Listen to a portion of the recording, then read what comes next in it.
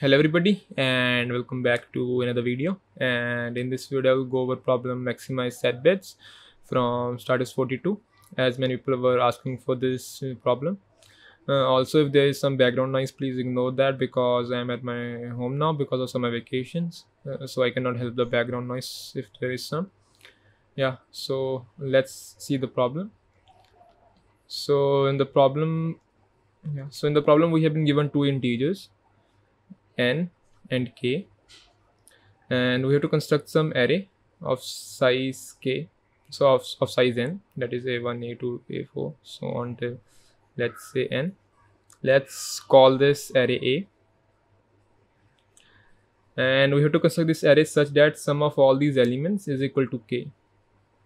Sum of all these elements is equal to k, that is summation of ai, where I goes from 1 to n, is equal to k. Also, we have been defined a function. We have been defined a function f, where f of a says number of set bits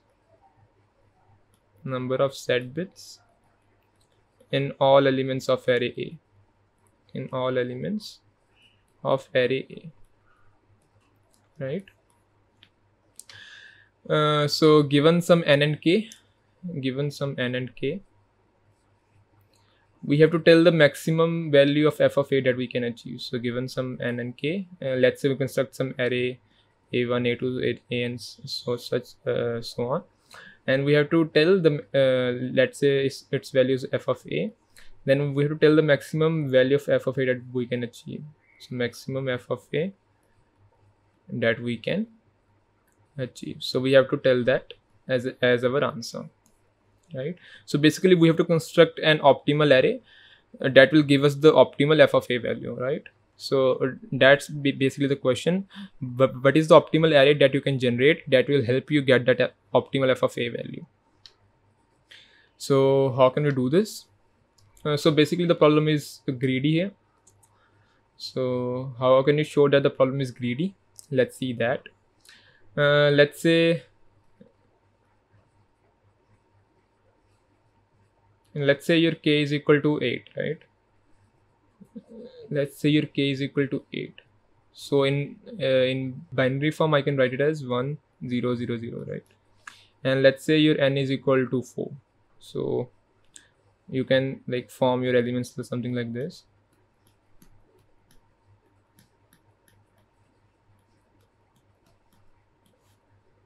And your k is equal to 8. So this is 1 0 0 0.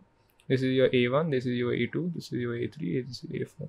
So let's in the starting assume I set my a1 equal to 8. So I can say there is a 1 here, and a1 8 and all the a2 a3 a4 are 0, right? But you know my f of a is equal to number of set bits, right? This is equal to number of set bits. So I want to maximize the number of set bits. So but you can see here is if I remove this one, I can set two ones in the I minus 1 bit, right? Then I can set these one, I can set these zeros equal to 1. So if I remove one from here, I can set two ones in my previous bit, right? So it is better to me because it will help me to maximize it will help me to maximize my f of a value, right?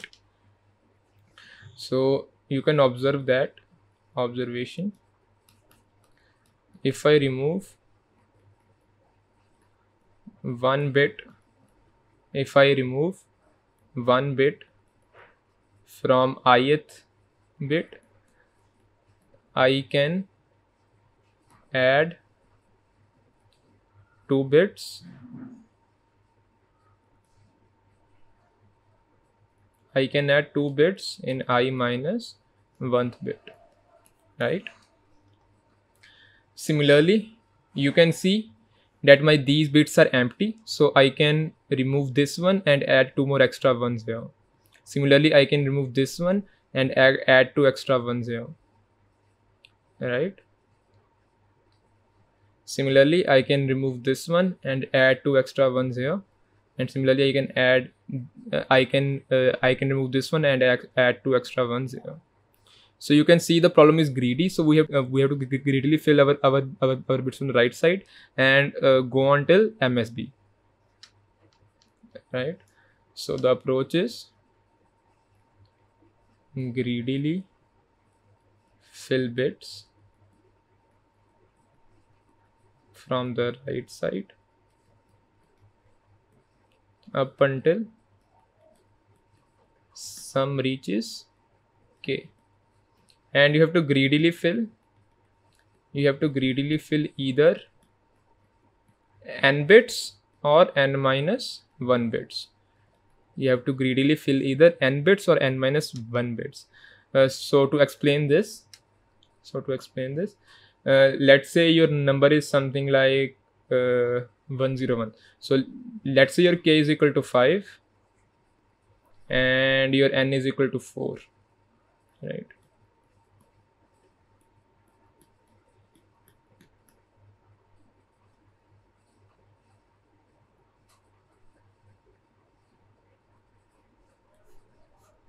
So here your k is equal to 5, so you can, in binary 5 is equal to 101, so you can write 101 here. So if you see, you have 4 slots here, right? You have 4 slots to fill your last bit, but you cannot fill all these slots with 1, because if you fill all these slots with 1, you will not be able to match the parity, because the last bit of 5 has a 1, and if you fill 4 ones here, the parity of last bit will be equal to 0. So the parities will not match, right? So the parities will not match. So you have to also match the parity. So according to the parity, you will either fill n or you will either fill n minus 1 bits here. So in the following case, you cannot fill all the n bits. So in this case, we will fill only n minus 1 bits in the last bit, right? So accordingly, you will go from the right side. So that's what I said here. So accordingly, you will go from the right side and move up to the MSB until the sum reaches k, and greedily fill either n bits or n minus 1 bits, right? So that will be your solution. So how can you do this? So there are 2 ways to like implement this. One way is the way I implemented this. That way is like kind of hard to understand if you don't have that much experience with bitwise operations. And there is a naive way to implement this. That is, I think, a little harder to implement, or like a little long to implement, but it is easier to understand, right? So let's see the naive way first, how you can implement this. So let's take an example and try to implement it, right? So let's take an example. Let's say k is equal to 43. K is equal to 43. In binary, you can write it as 101011, and let's say n is equal to 5, right?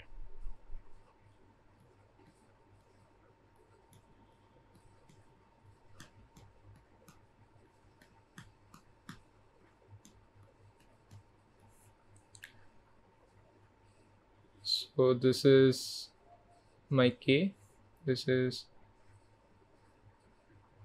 say 1010. Sorry, I need one extra bit here.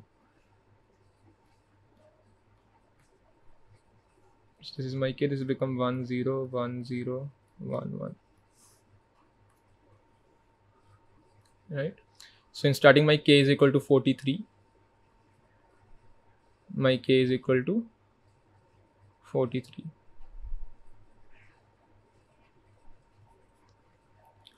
So you can see the parity here. The parity here is 1, right?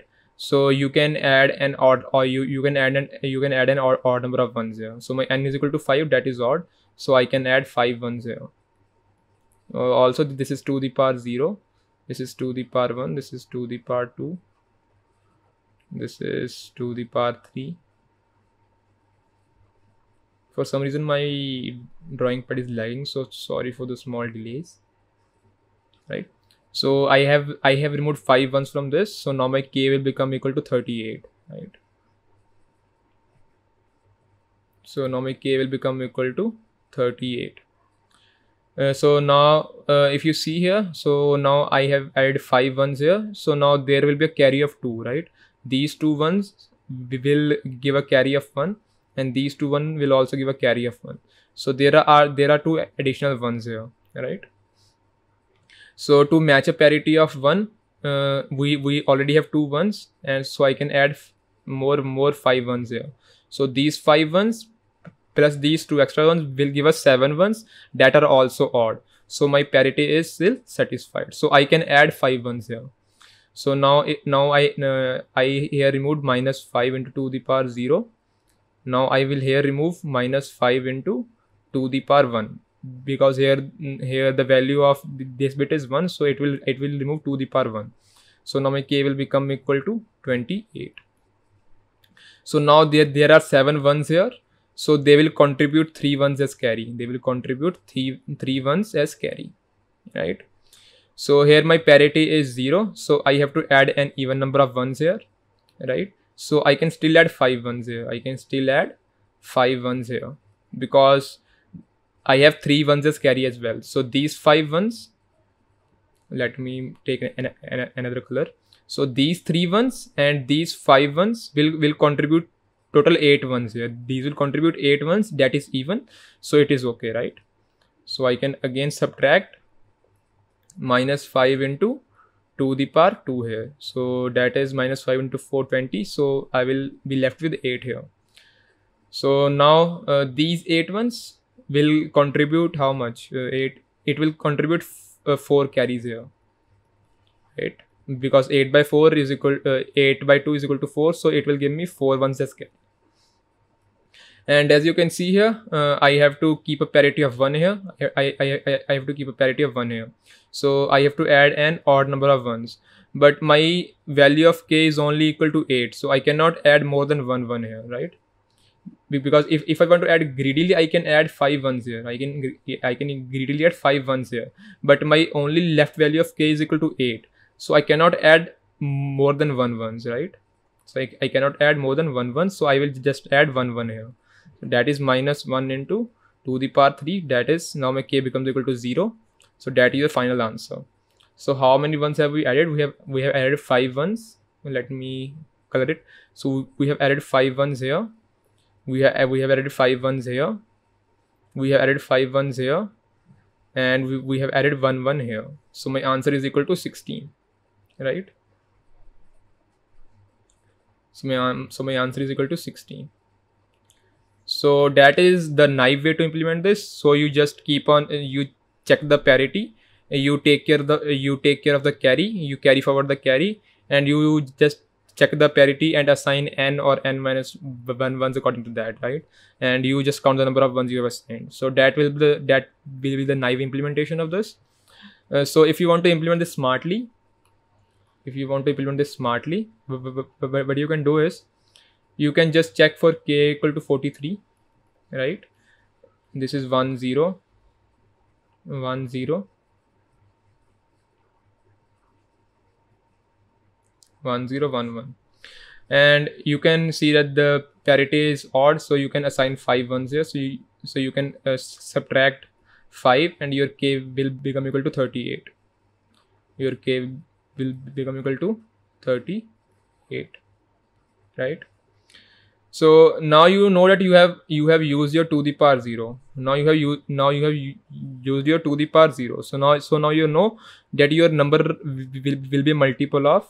Now you know that your new number will be a multiple of 2 to the power 1, right? So instead of working on 2 to the power 1 or 2 to the power 2 or 2 to the power 3 going forward, you can divide this number by 2. You can divide this number by 2. So you can divide this by 2.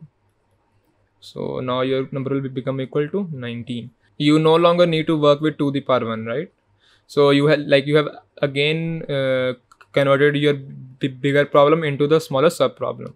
So now you can again check the parity of 19. So 19 is odd. So you again remove 5 ones here, right? You again remove 5 ones here. Your k will become equal to 14, right? You again divide k by 2. Your k becomes equal to 7. Again your k is odd, so you again remove 5 from this.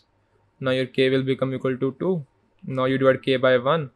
Now your k is odd. You will remove you can remove 5, but the number is 1, right? So you cannot remove 5. You cannot remove 5 from this. So you remove 1 from this. So your number will become equal to 0, right? So again you can see, and your answer is 16 here.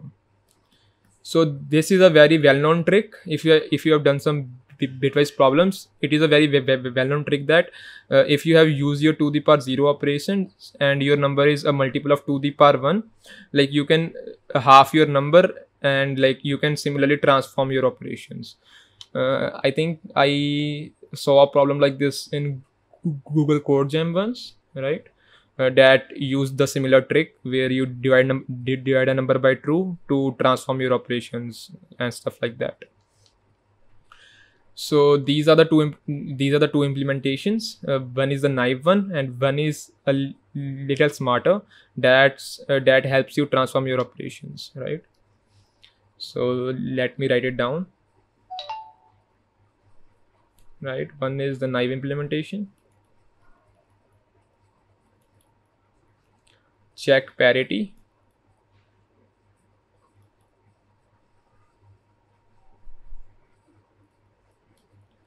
And keep track of carry. And in smarter implementation,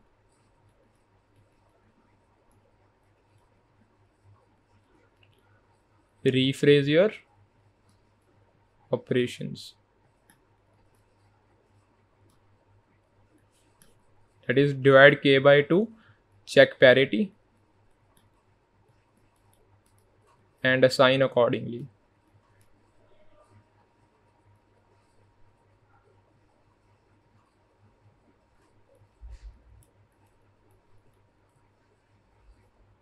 Right? So that will be a solution. I think somebody in my last video commented the naive code, and if you want to see the smarter code, here it is, I think. Yeah. So if the parity is same, I remove n ones, otherwise I remove n minus 1 ones, right?